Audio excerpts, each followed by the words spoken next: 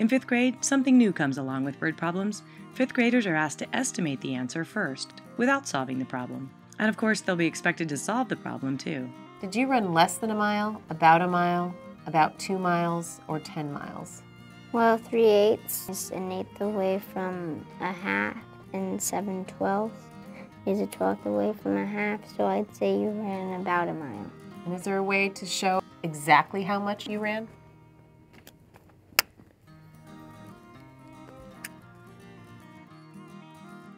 Fourteen 24ths and 9 24ths equals 23 24ths, and that's not really far away from a mile. Students will often use benchmark fractions, or fractions that are easy to work with, like 1/2 and 1/4, to make their estimations.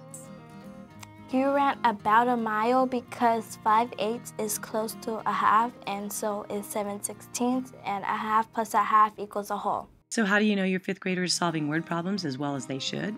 Well, by the end of the year, 5th graders can solve word problems involving the addition and subtraction of fractions, including fractions with unlike denominators. And they can estimate a reasonable answer before solving the problem.